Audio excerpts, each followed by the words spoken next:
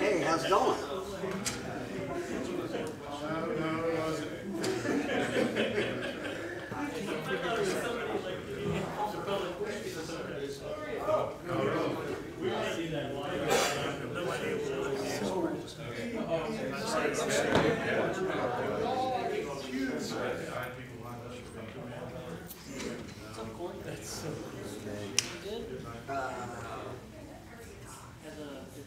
I used to know what those were. Did you try like 1 through? See my. You gotta hit this.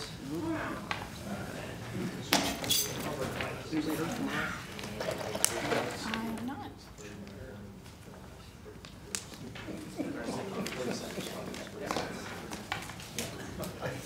Thank you. You bet. I don't know if you'll have your Okay. He's got it recorded somewhere. Sorry about that. He's gone tomorrow. He'll be back the next day. Okay, been doing this for like 6 days now. Sorry about that.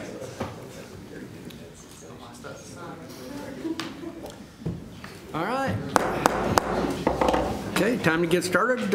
Call the meeting to order. Let's start with roll call.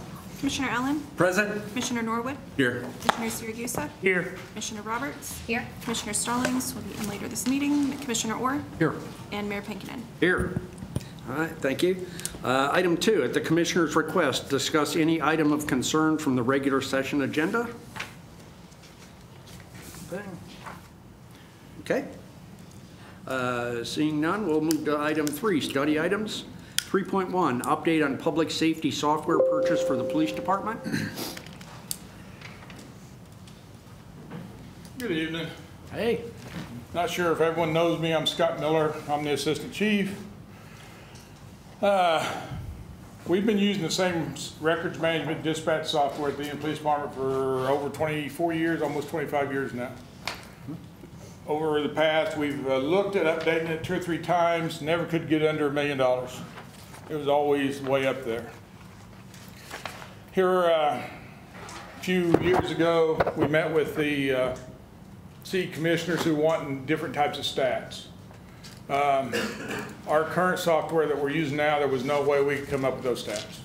Every time we'd run them, they'd come up different because our records management software is not where you're easily to search and get the records out. It's not, they're not made for that, being it was so old, and they haven't been updating this software for several years. So we started looking at, Chief Skaggs had gone to a couple conferences where there were some vendors for software. So we reached out to those vendors, asked them if they could come and give us some demonstrations. We got 2 demonstrations. One's from Central Square, which is an app-based software. And then the other one was Tyler Technology, that they came in and gave us a demonstration. Both of those were very outstanding companies. They did above and beyond anything that we have seen and we could do with our current software.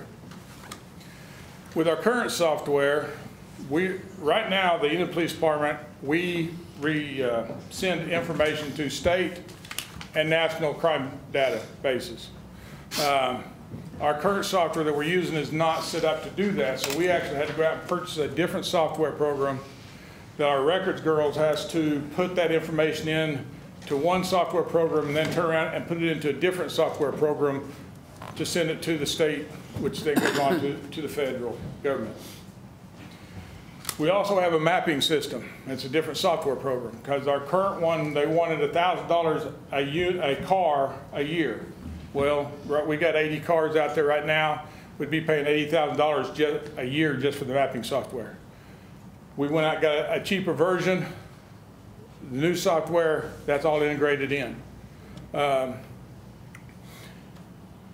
show how important this software program is to the police department, not just administration, which is, it's very important, but to the officers. We budget $500,000 a year for new police cars. That's all outfitted. The reason we do that is even right now we're 20 officers down. That means that we have 80 officers driving police cars. Our units get usually at least 20,000 miles a year on our uniformed officers. At 10 to 12 cars a year, which is what $50,000 gets us, an officer is driving his car for 8 to 9 years before he gets a new one. At 20,000 miles, you're looking at 160, 170,000 at least on those. On admin cars, on detectives' cars, we don't put near as many miles on them. So in the middle there, we try to swap some of those out to keep them lower mileage. So getting new cars for our patrol guys is very important. But when we started talking about getting a new software program that'll do what we want it to do, every one of them got excited. Every one of them said, we can forego cars. I'll drive my car for next year. That's how important a new software program is to the police department. From the officers to the sergeants, lieutenants, all the way up to the administration. We all use it for different things. So we took bids. We got 3 bids back. Tyler Square being the app-based one I mentioned, came in at $640,000. $140,000 is actually what we budgeted. It's $102,000 a year, which is, right now we're spending around $60,000 to $80,000 a year for the maintenance and everything, so that's also about a $20,000 a year increase. Tyler Technology, $190,000 higher than that, and the Stoles, who did not come and give us a demo, we really don't know much about their software. I've called, I've talked to their techs. It sounds like they've got a good product, but wouldn't respond to come to give a demo. So, but they still did give a bid for over $1 million. So, and they did not give the yearly maintenance. And I requested that specifically, so they were on there because they were our 3rd bid. We got these 2 bids out. I went around and talked to the officers, the ones who sit through both demos.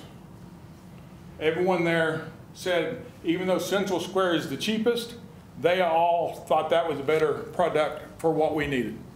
The report writers, the ones that's out taking up evidence, this software will do it all.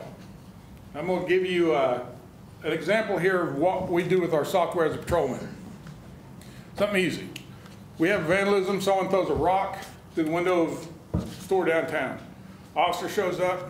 Currently, he gets his $100 camera out of his back of his car. He goes over and takes pictures of it. He seizes the rock, puts it in his car, takes the report. He goes back to the station, gets on the software, types up the report.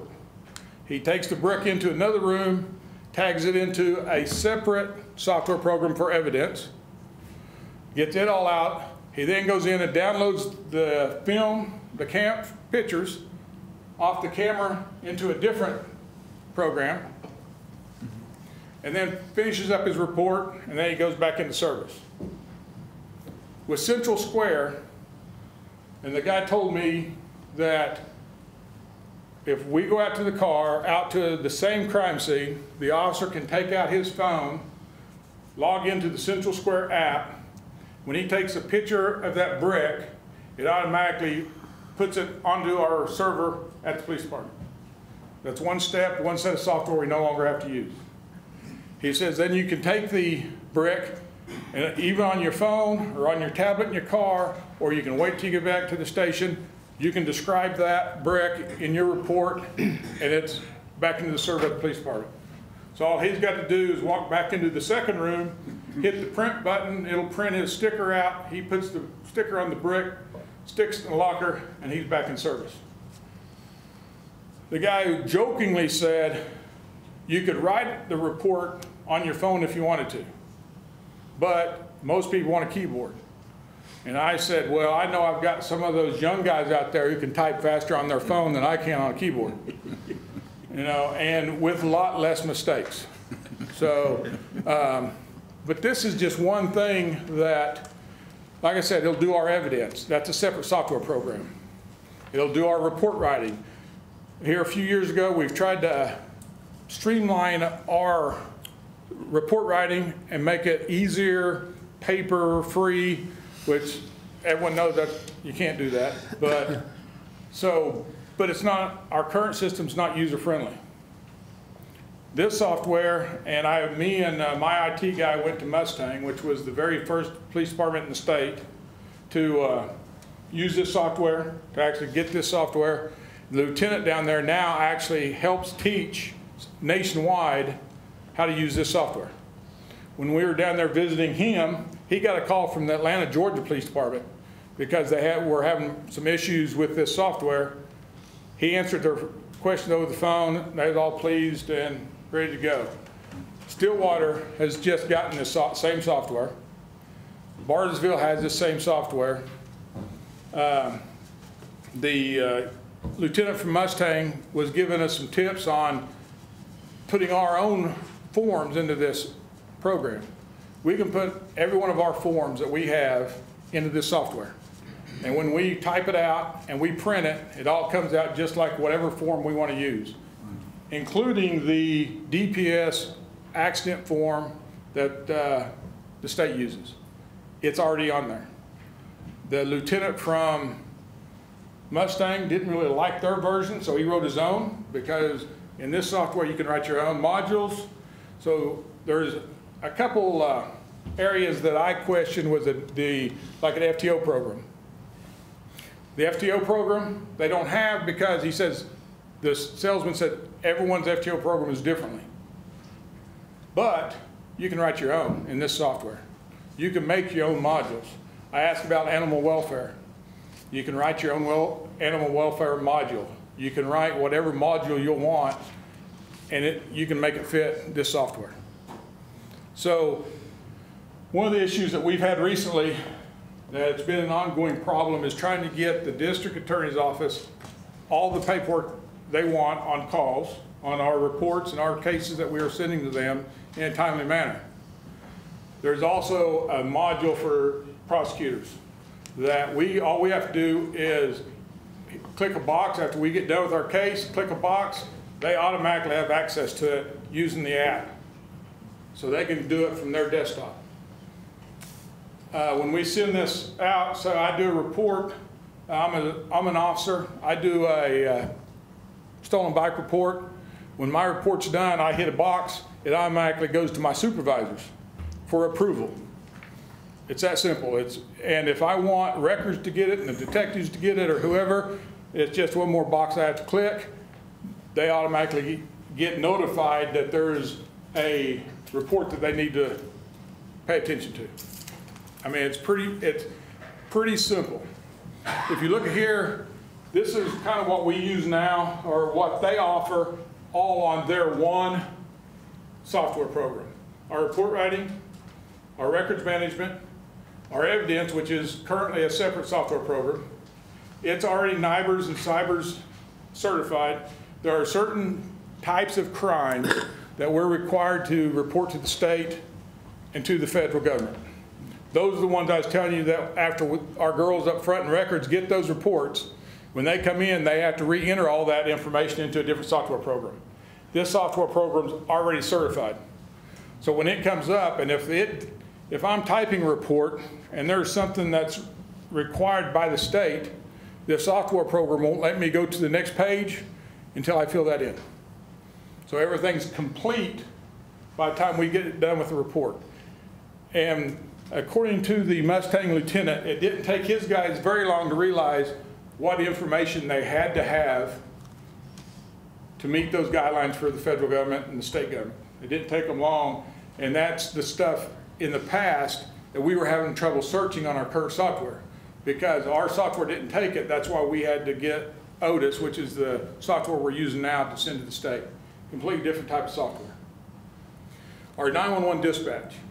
This is all integrated, the same software. Also goes to your phone. Our cars have tablets. If a 911 call comes in, it'll come up on the screen and their units, where it's coming from, before it's actually ever dispatched. As soon as the dispatcher starts typing it, it'll pop up in everybody's car. So if I've got something out at Walmart and I'm eastbound, and all of a sudden it pops up, I've got a shoplifter at Walmart, before they even dispatch it, I'm doing a U-turn and going back toward Walmart. I mean, so it's integrated like that. The mapping system is what they described, I think, the fire department, I thought was what they told us about the fire department's part of this was actually spectacular to me, is they can actually map out their fire hydrants to within just a few inches. So if they come up, the fire department is dispatched, they would actually be able to look at their screen and see exactly how far that fire hydrant is from the address they're going.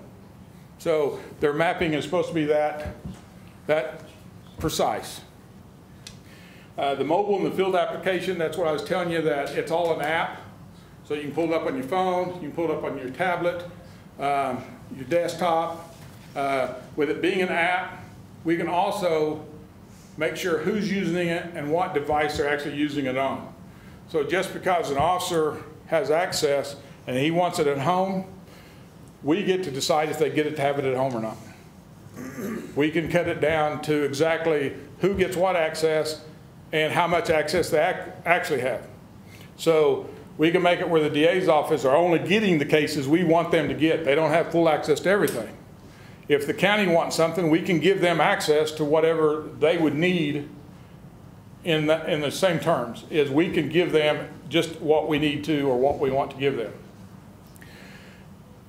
Officers will have all this out in the field. Administration, our training, our administration, like one of the things that I do is track complaints on officers. I track use of forces, injured officers. I track automobile car crashes, our unit's car crash. I track all that. I get the reports and I put that into a database. This will have its own database.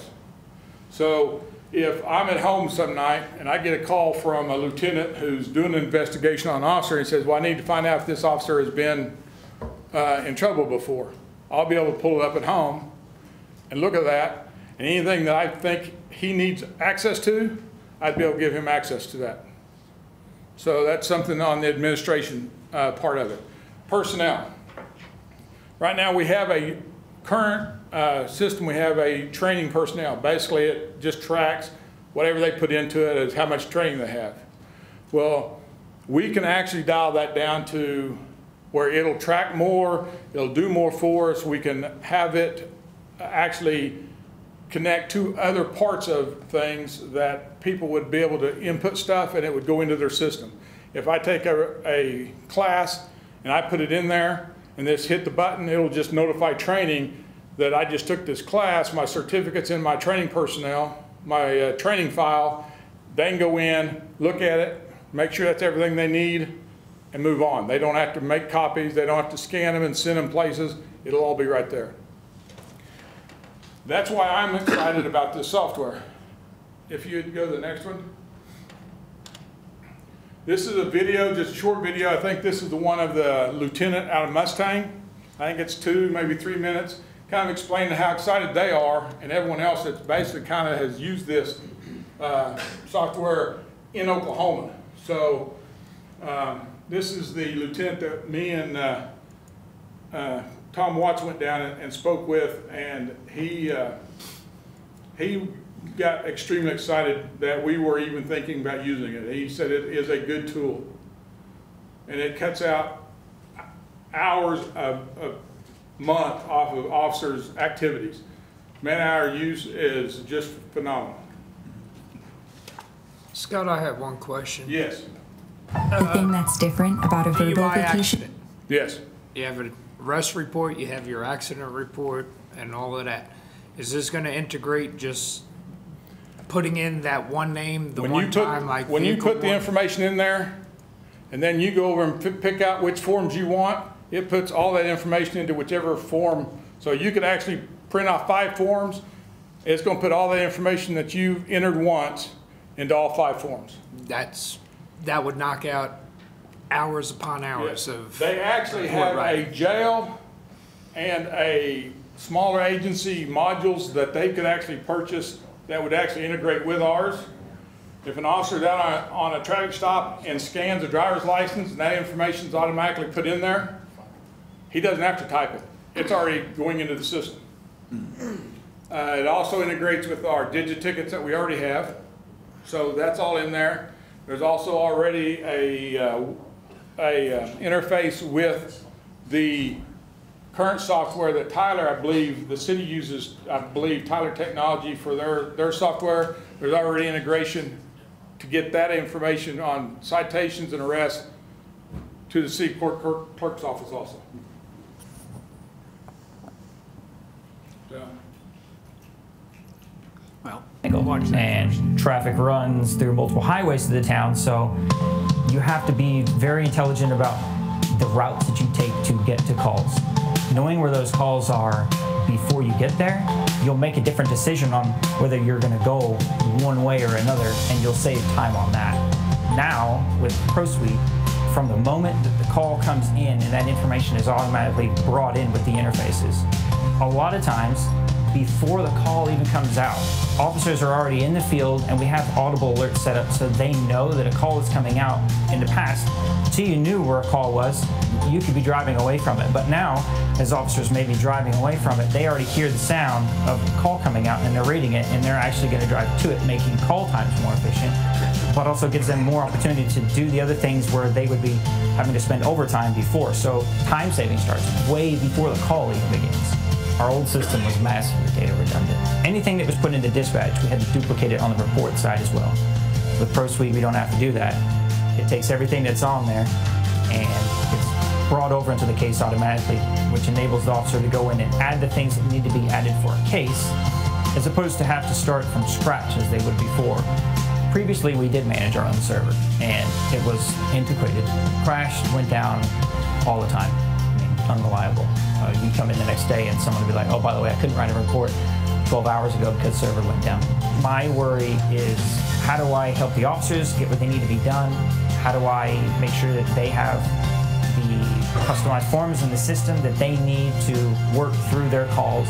And then we're not even thinking about that part of it. That was a huge part of why we ended up choosing ProSuite, because having that on site and having that help, I don't even think about that part of the equation.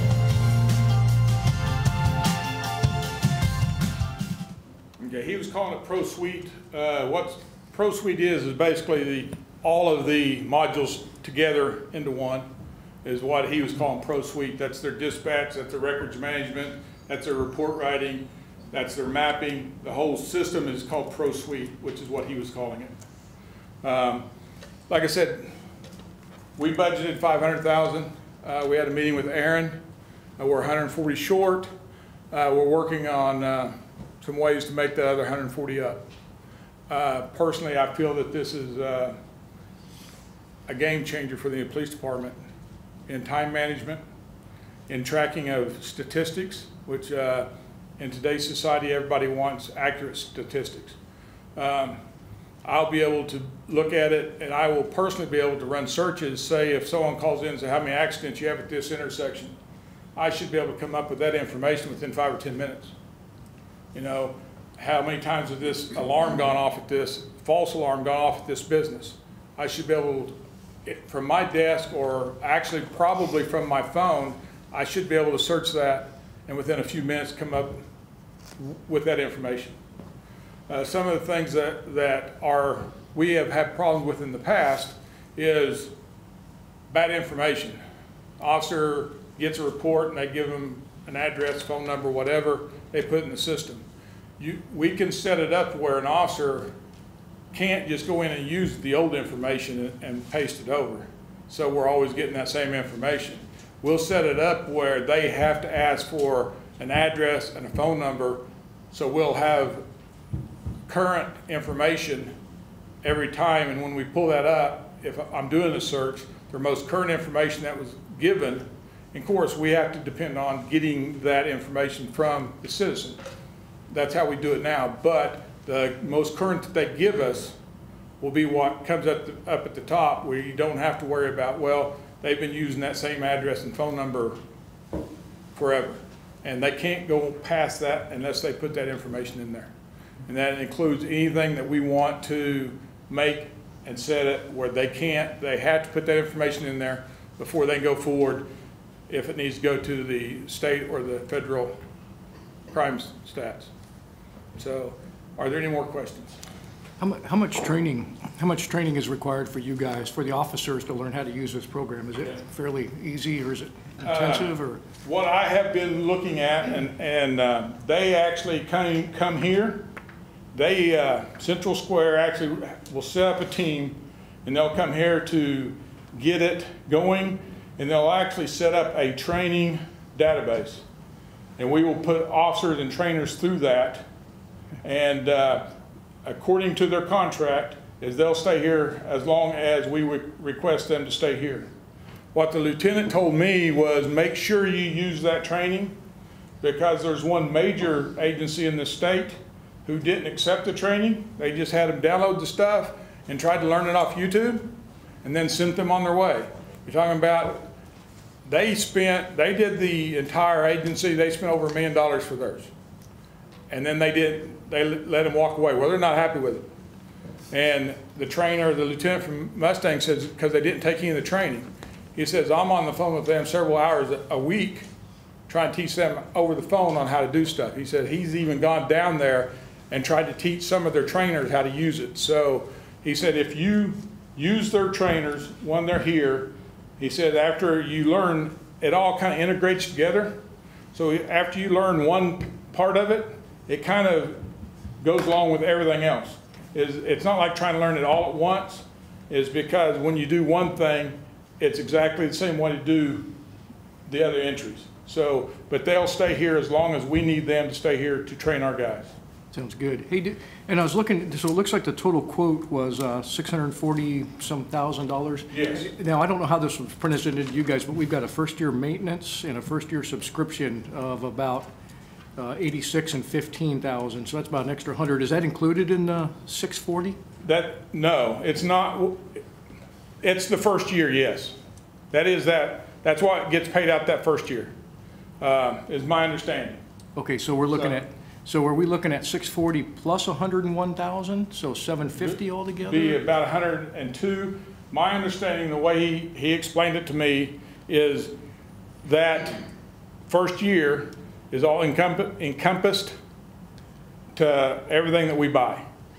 Okay. So, and the reason that yearly is on there, and the reason they put it first year, and I had them explain this to me, is because they do first year, which Tyler didn't, but Central Square did the first year because it's liable to go up with everything else each year.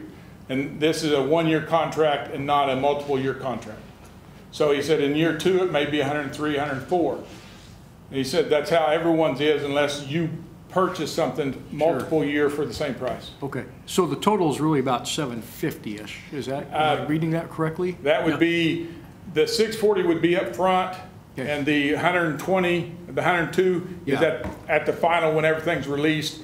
It takes 12 to 18 months to get it all up and running. Okay, okay. So we're So we looking would at be that. in the next budget. So that'll be a bill down the road? Yes. Okay, and then that's it? There's just first year maintenance and subscription after Okay. that? There's no cost? The 102 would be Every year? the yearly. Recurring costs. The year. Right now, we're paying around $70,000 to $80,000 a year for everything that we use. Okay, So it is a little higher than that, but it does a lot more. but it's offsetting you guys' time and effort and? Yes. Okay, By lots. Well, let me interject. We should have gotten rid of the software we have now 5 to 10 years ago. It's been obsolete. It hasn't done what we need it to do for a long time. But of course, the money is always an issue, just like with everything else you guys deal with. When we looked at this, we decided this was more important than buying 12 new cars next year. It did come in $140,000 over what we estimated. I feel like with some deletions we can do in our current budget, we've got a car that's probably never going to come in. We're going to get the offset down to about 100,000, and I feel like if we can't get that into this year's budget, we've got the fund balance, we've got the money in there to cover that extra 100,000. So yeah, no, I have no objection to it. You don't have to sell it to me. I was just curious. I mean, and then I'm probably hitting you guys on the spot with this question, but how many man hours do you guys think it'll save you per year? Just roughly, I don't know. well, you take 8 hours a day of our records personnel entering double entries, cut that in half. Cool. It'd be easier for them to stay on top of things because they have a tendency with the amount of calls we take to get behind. Yeah. And that's just going to lessen the amount of time that they're spending on the computer double entry. Thanks, appreciate it. I was gonna say, just based on my question that I asked Scott and knowing how long a DUI crash plus arrest takes, if all of this information goes on the arrest report, the impound report, the accident report, plus your affidavit and everything else, that's probably just in one case scenario saves 6 hours. And another thing this does is it's a case management system. And one of the problems we have right now with the district attorney's office is when we submit a case, let's say you have a homicide, that investigation is not completed within 48 hours like they show you on TV. It's ongoing for weeks. And guys take reports. We're having trouble making sure the district attorney's office gets those reports. What this program is going to do is create a case file where everything's going to go into that case file. We hit a button, it goes to the district attorney's office. So this has got a lot of capabilities that we don't currently have that we're trying to figure out solutions to. And that goes to your question, is it going to reduce man hours? Absolutely, by a ton. I see this also reducing possibility of human error with reentry. Well, I think with any software system, bad information in, bad information out. With the fact that this auto-populates, I think that's going to reduce that over the course of time. Yeah. I had a couple. It would appear to me that the common thread through all this is efficiency and getting the officer back out in the field where he can do some good instead of pushing a pencil. Especially when you're 80% manned. They don't tell you that when you become a police officer. I know. But if you're 80% manned, this is a way to be able to better use the 80% you actually have to do 100% of the work. Well, I was gonna touch on another thing from my experience was second sheets. How many times second sheets get lost with this system that you have right now? This will do it all within the software system and attach it to the case. And it should attach, so if you're assigned a case, you should get a notification. When you do a second sheet, there'll be a box on there for case agent. You click that box and whoever is assigned to that case will automatically get a notification that there's a new entry. So he'll be able to go into it. One of the things I didn't bring up on the evidence part of it, which was, is while I am out in the field and I pick up my brick from my vandalism, I can actually go on the website and see which lockers that we have over there are open and actually can reserve a locker. So I'll even know what locker I'm going to be putting the brick into when I get in there, and it'll say reserved, so when the next officer goes in to try to get it, he can't even get into it. I mean, it's that specific. Did you have something? Okay. Do we have to maintain the current system? Is there some way that it'll archive the information? Say you have a homicide today, So and you what got we're gonna evidence, it's do- all entered? We used to have a system called Flex. Yeah. When we went to ITI, which is now Omnigo, Yep. we had a transition period. Yep. What we're going to do with this is we're going to be able to archive that on a server. That information will still be there, but what we want to do with this software is new data in, so it's good data. Right. And with the way this auto populates, like Whitney said, or Commissioner, sorry, said earlier, the efficiency and the correct information, that's going to help us with all that. Okay. Yeah, that's why you're still going to have access Yes, to that. we'll still have access to all Okay. the old. We own the search module for our records management, so we'll get to keep that. We'll still have all the data, so we will still be able to search everything we already have. Okay. Second point, $140,000 short. I sometimes think of things in a business perspective, and one of the things contractors do is they take their time about hiring additional employees because that lapse all becomes part of the budget that they can use.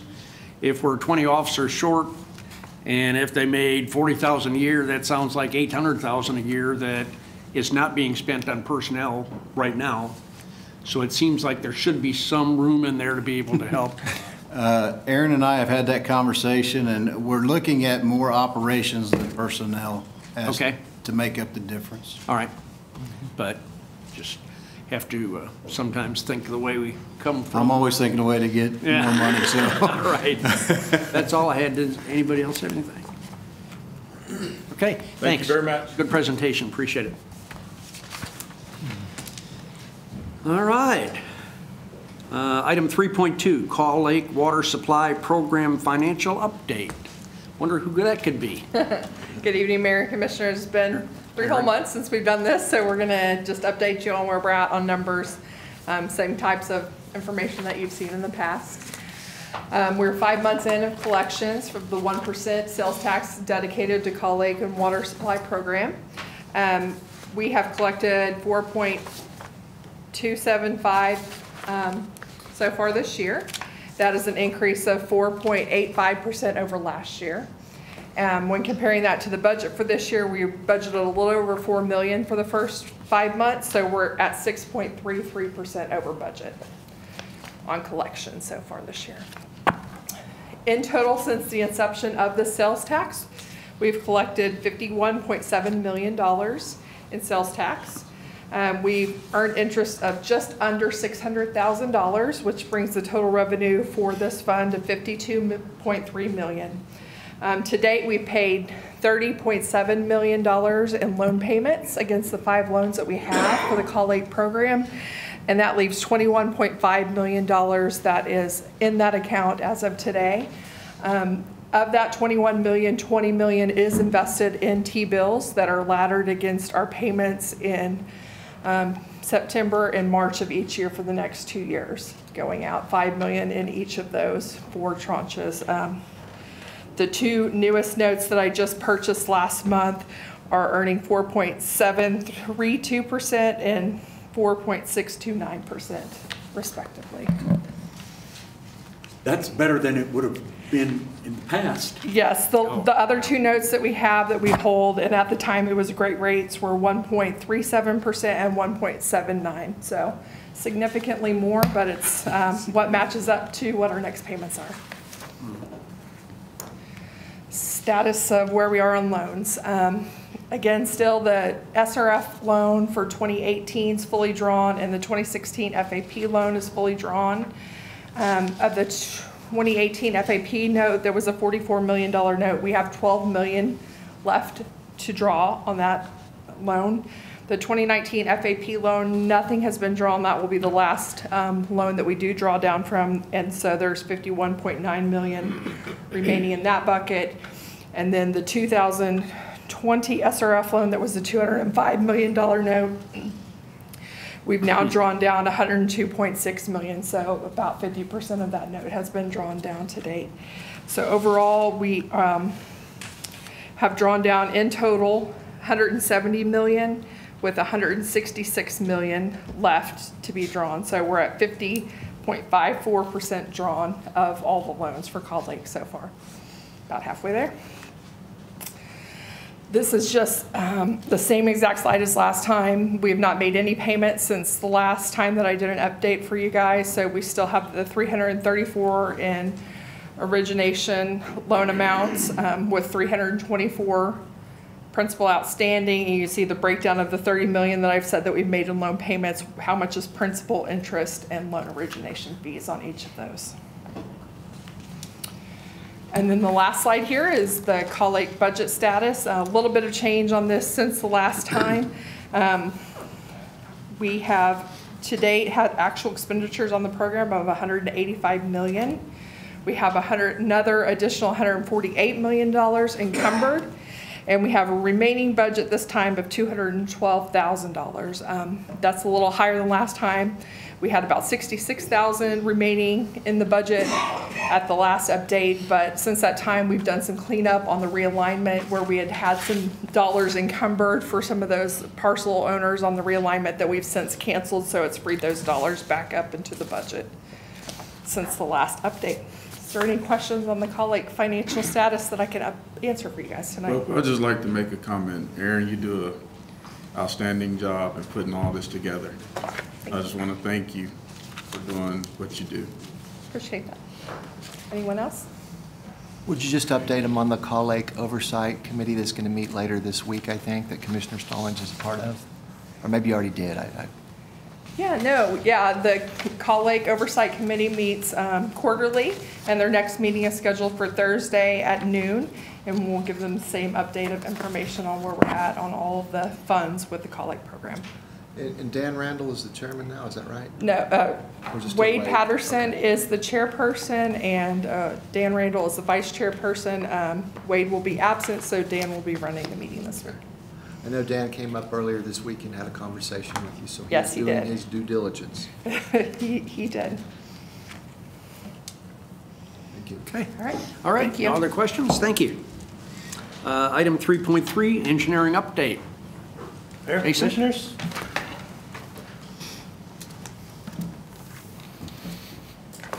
I just got a few slides to go over this evening, just a couple of projects to get everybody kind of up to speed on them, kind of where we're at, and then answer any questions that anybody may have. The first project is, excuse me, is Chestnut Avenue between 10th and Davis over there. Currently, the project is about 75% complete. They're working on completing portions of the roadway between 10th and 12th and Davis, 11th and Davis. Yes, sorry, I get confused over there with the Davis Street. The next project is East Birch Avenue over between 16th and 23rd. The contractor's been working on it for approximately 60 days or so, and they're about 35% complete. Currently, they're at 16th, or they've completed 16th and Ferguson, to Ferguson, and they're currently working along Ferguson and 18th. They're constructing sidewalks and finishing up the street.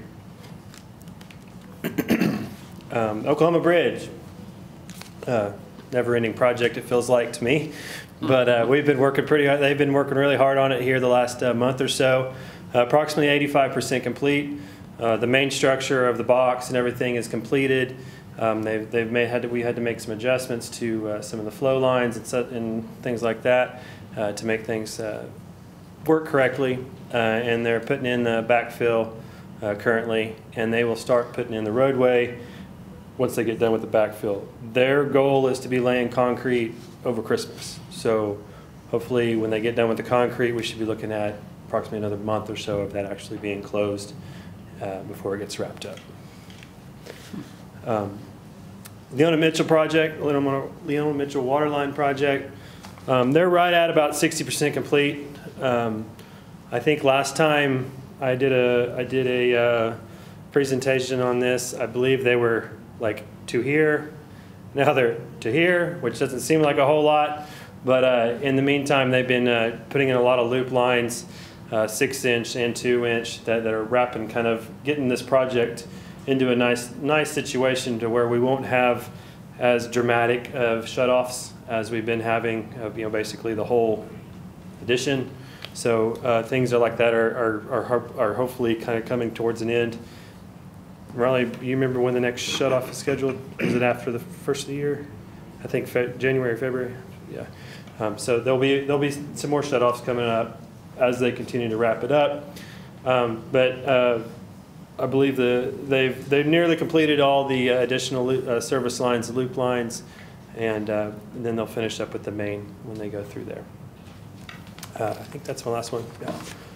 Any questions on any projects that I talked about or anything additional? I have a comment. Yes, sir. The shower really feels good over there. The volume is up and you can tell a difference. Good deal. I mean, a big difference. Good. So thank you to all the councilmen that voted on that, the city of Enid, and everyone that's doing the work and the contractor that's doing the work. Thank you to everyone. I'm able to enjoy it. So it's wonderful. It makes you want to pay your water bill. Well, you should thank that lady that showed up with the water that looked so dirty. Yes, you're right. She's the one that got us turned around. Yeah, absolutely. All right, good. All right. Thank you, Jason. Appreciate it. Okay, item 3.4, update on the master trail plan. Good evening, Mayor and Commissioners. Just giving you an update on what is the current status of the trail master plan. Going to provide you objective of the trails, and what is the total master plan is, and how much we have completed so far, and what is the next phase we are evaluating currently, and goal. The objective is to provide trail north, east, west, south connection and provide quality of water life, quality of life. You see, it's about the, sorry, go back. Yep. This is the total master plan of the total city of Enid with the trails. It has some link trails, bike trails, dirt trails, it's all encompasses. The red here shows the existing trails. That's about 12.5 miles currently we have completed. 2006, we adopted, city adopted the trail master plan, but in about like 7 years, we got quite a bit done. The next phase, we got 4 phases we are currently working on. So this is the prairie view that's currently in the budget this year. This is the Cleveland Trail, Cleveland Street, that is part of the Cleveland widening project that goes from railroad track to Willow. And right here is the Garland Road and Randolph. That trail goes from Garriott to Randolph on Garland.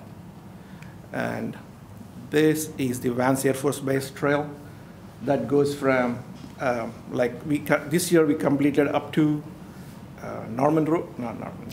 Richland. Yeah. So this portion completes from Richland all the way to the gate of the Vance Air Force Base.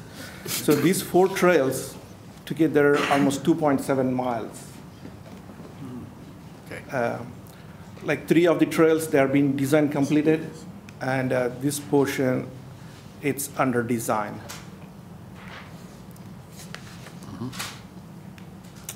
Next conceptual phase, this is basically like connecting north and east parks, like Medlake Park to Crosslane Park. This, we are still evaluating this portion of it, sorry.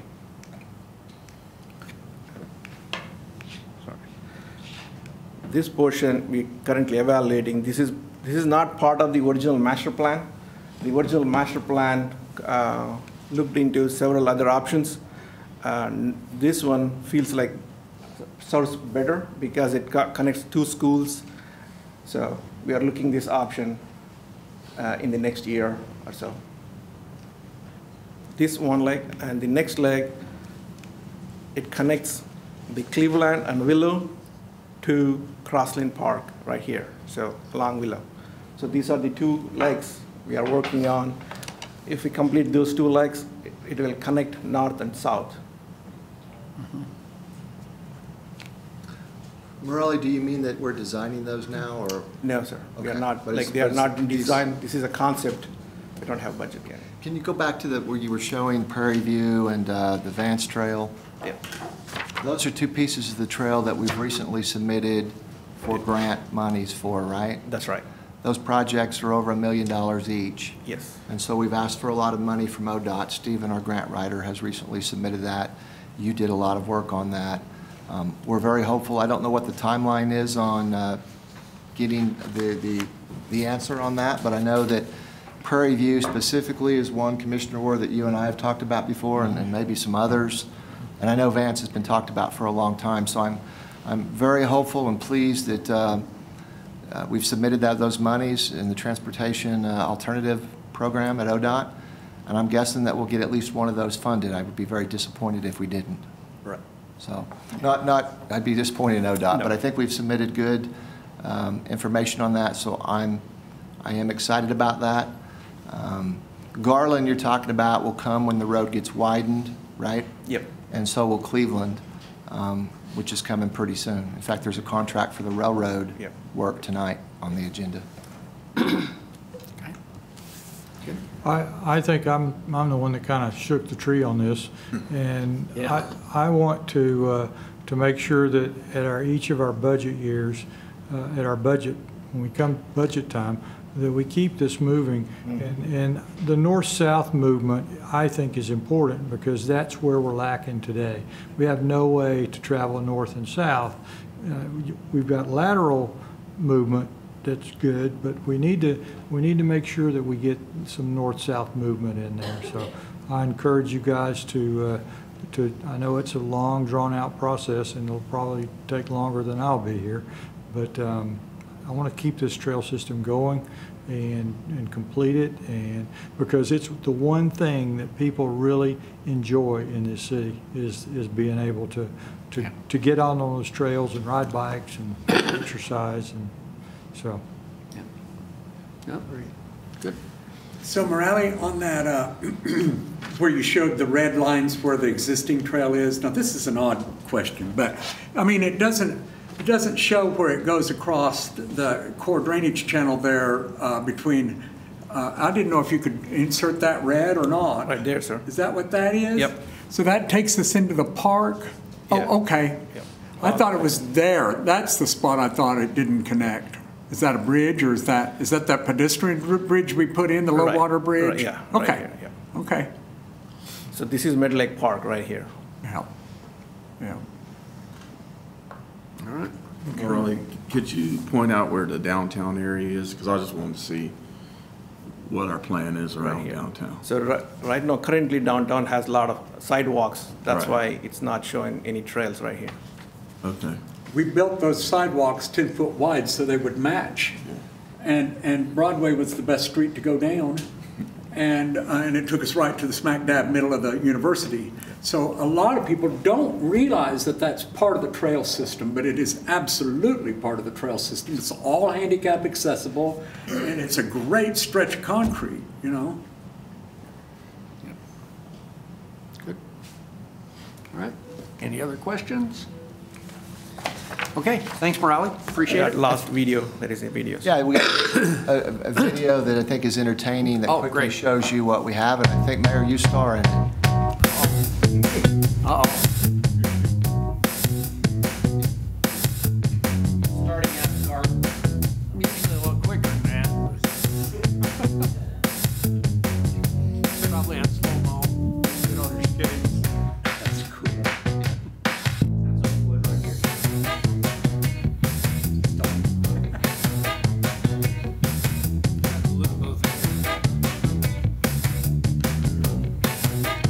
Safety first.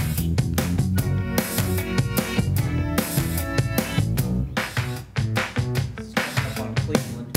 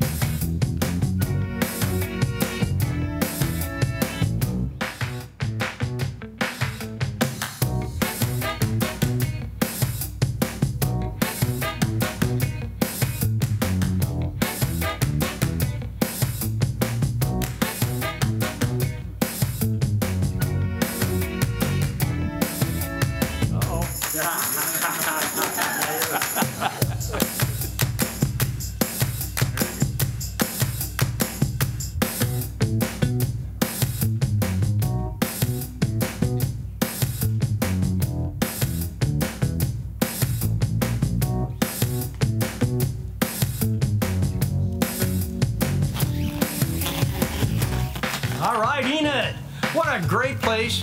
Another extension to our trail system, and I can't believe it, but you know what? We're not done yet. Just check this out over here. That's where we're going next. We're going all the way to Southgate and all the way to the Gate Advanced Air Force Base.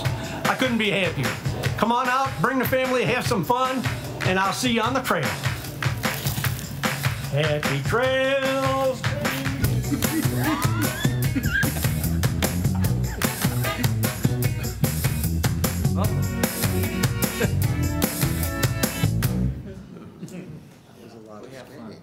Yeah, that's it. That's a good film. Yeah. All right. All right. Thank you. Appreciate it. All right. Item 3.5, discuss designating the mountain bike trails as a city park. And there's a resolution there?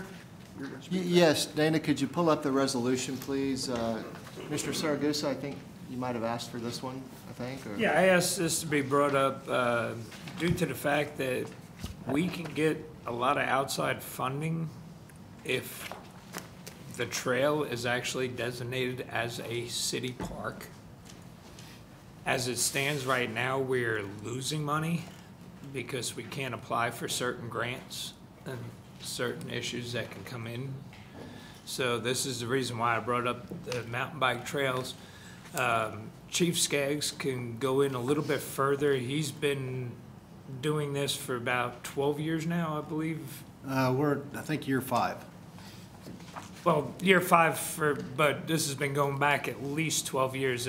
Been in discussion and in the works of making this something bigger than what it is at the moment. So, yeah, about 6 years ago, we really got serious about having mountain bike trails in Enid. I sit down with the Parks and Rec Department, Gerald, and several others to try to find a location. And 10th and Roop is where we settled. It's the old landfill. When we got there, it was nothing but weeds. And we've got that knocked down. We currently have 8 miles worth of trail.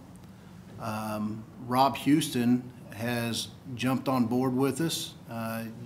We've got a couple videos out of the mountain bike trail for that goes out for recreation and bikers to come to Enid. And what precipitated the park resolution is the the BMX group would like to come to Enid and do something. And they were looking at our what we called a park. I had to get an address when I started it. I got the address, I just didn't realize we didn't do anything to make it a park. So I'm learning as well. And they won't even look at Enid unless it is a designated park. Well, that could bring some revenues to us. That could add on to, I'd like to see that as a whole bike park complex, similar to the rail yard or some of the stuff that they've got going on in Bentonville. That's my ultimate goal. The bigger goal I have is to connect it into our other trails. Of course, that all takes a little bit of time. So I'm learning. I thought we had this done 5 years ago. We did not. It came up when the mountain biker or the BMXers wanted to come here and look at putting a trail system in on some of the land we have available. And they called and said, that's not a park. And I said, yes, it is. And they said, no, it's not. And so that's why this came forward, and Keith brought it forward to you guys to, for the resolution. Also, we can't apply for a lot of grants unless it is a designated park by the city. Now, this won't change anything as far as what we do. We maintain the park. Everything that's been built out there has been built with our own money. We've done it ourselves. I won't say that Parks and Rec hasn't come out and helped us, because they've jumped in where we've fallen short. But we try to maintain that ourselves so it doesn't put an extra burden on the Parks and Recs department. So that won't change. It's just a matter of having that designation so that we can apply for grants, and we can get the BMX people in here to look at that area for some additional trails and some additional entertainment for our citizens. I will say the park naming resolution is pretty straightforward. The way I read it is that if it's really the commission's desire to do this, it talks about an application and a fee, but we can waive the fee. It doesn't make a lot of sense to pay ourselves. We can do the application. It talks about going to the park board. I think we could do that probably as soon as a week from now. I think I've actually got that scheduled for the next meeting. Okay, perfect. And then we could bring it back to you guys for action if that's your desire to do that. It's pretty simple. I'm not sure, what would we call it? Was it? It's 580 Trails 580? is what it's been named from the get-go. I would hope that we keep it the same, because that's what's on all of the marketing, that's on our street signs on Garriott and 10th Street. It's on our logos, it's on our t-shirts, so I hope we would keep consistent with that. Okay. Yeah, so I think we could start working that as soon as next Tuesday, and then perhaps bring it to the next council meeting. Yeah. I'm with Keith on that. I'm behind that 100%. I think, in fact, I think I've asked you periodically to get these, I know they've got handful or two handfuls of volunteers out there. They're spending their own time and their own money making that trail better, and it's used by everybody in the, or, you know, anybody in the city can go out there. So I think it's a great idea. And so we can start looking for some grant money or city money to throw out there and really improve that bike trail out there. I think that's a great asset. I would like to add that Stephen, who the city brought on as a grant writer, has done a phenomenal job. He called me about a grant. We've already applied for it. One thing we don't have is a lot of equipment. We do everything by hand.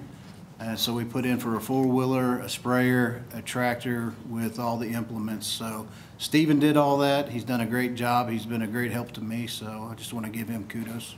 Good. Chief, is there a building out there on location?